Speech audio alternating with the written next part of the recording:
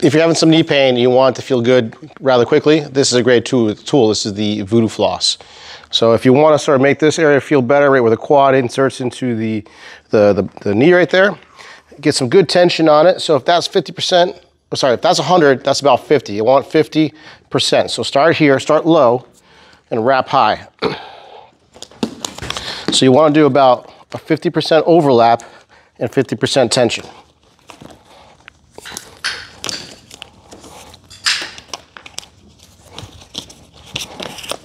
Okay, like so.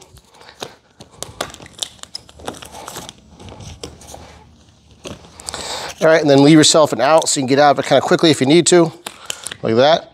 All right, and then just find a motion that was bothering you, maybe squats, maybe lunges. Spend about a minute or two doing that motion. If you go numb or tingly, pop it off immediately. If not, just go for about a minute or two, then take it off and reassess.